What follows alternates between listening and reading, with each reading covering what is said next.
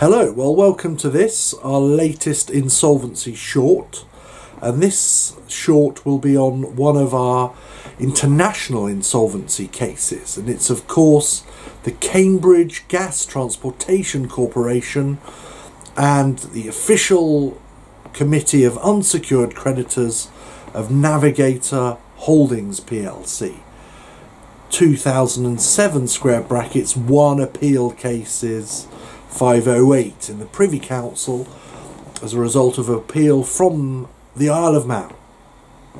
And it's up to the Privy Council, and in particular the opinion of the Privy Council as given by Lord Hoffmann, that we're deeply interested in. What is it that Leonard Hoffmann, Lord Hoffmann, had to say about universalism and the way in which different countries would cooperate or not with each other in respect of their respective insolvency laws? Well, the facts are this. You have some businessmen who borrow $300 million on the New York bond markets to purchase 5 ships. And those ships are prima facie registered in Liberia.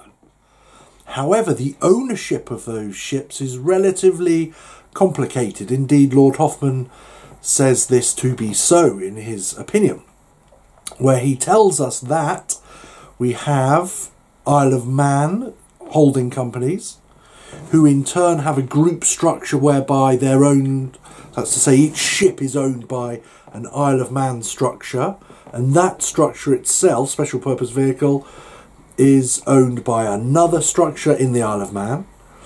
Ultimately, the group companies there are owned by BVI, British Virgin Island, and Cayman structures as well, meaning that we have a very congested, complicated fact pattern in terms of where ownership lay across, as you've just heard, 4 or 5 jurisdictions.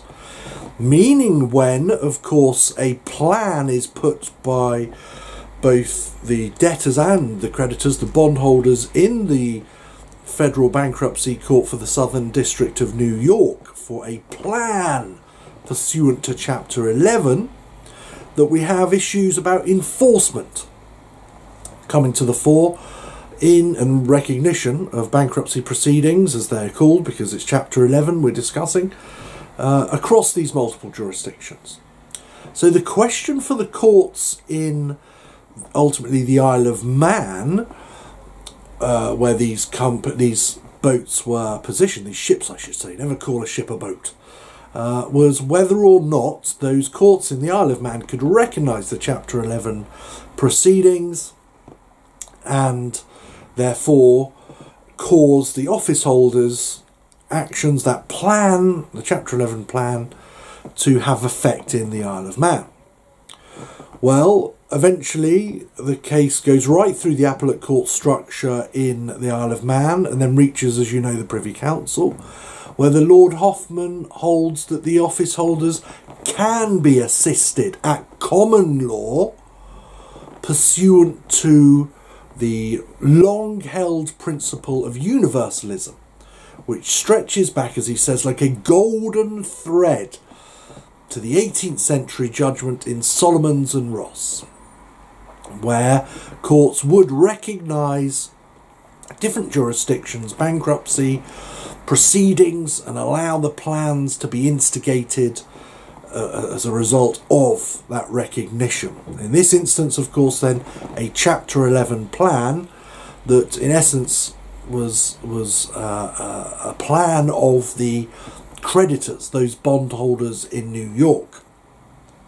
So in summary, we'd say that Lord Hoffmann's judgment in Cambridge Gas Transportation is a very progressive, thoughtful judgment that builds on the hard work that had been done in HIH, in that Australian and English law difference in pari passu distribution case, where we see recognition, much like in Solomons and Ross.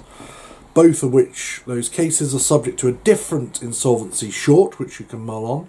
But for now, and until we get to Rubin, we would say that Cambridge Transportation and Lord Hoffman's opinion stands for universalism across different jurisdictions and recognition of different jurisdictions' bankruptcy provisions. Until those cases, then I bid you goodbye. Goodbye.